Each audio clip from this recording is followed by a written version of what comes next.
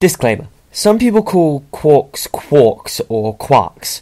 For this video, I shall call them quacks. Why? Because I find it funny. Let's begin. Quarks are weird. They make up some particles that were thought to be fundamental, like protons and neutrons, and one of the quarks is called a strange quark. As many more particles were being discovered, some hadrons decayed quickly through strong interaction, and some decayed slowly through weak interactions. This was very strange, so they called this property the strangeness of a particle. This led to Murray Gell-Mann and Kazuhiko Nishijima to create the Gell-Mann-Nishijima formula in the 1950s. However, even with this, it was still unclear, implying they expected it to make any sense. Gell-Mann and Yuval Ne'eman created a system of ordering in the 1960s called the Eightfold Way, named after the principle of Buddhism of the same name. With this, they predicted the quark model, including the up, down, and strange quarks. The others hadn't been thought of yet. The up and down carried the isospin necessary for the equation, and the strange quark carried the strangeness. This meant that there weren't an insane number of particles being named left and right, as they were just a combination of the quarks.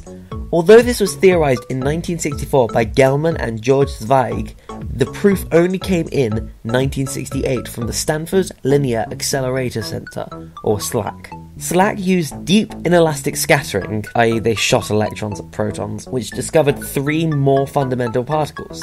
These were the quarks. Thank you for listening. Check out Tutorimations for more... Oh no.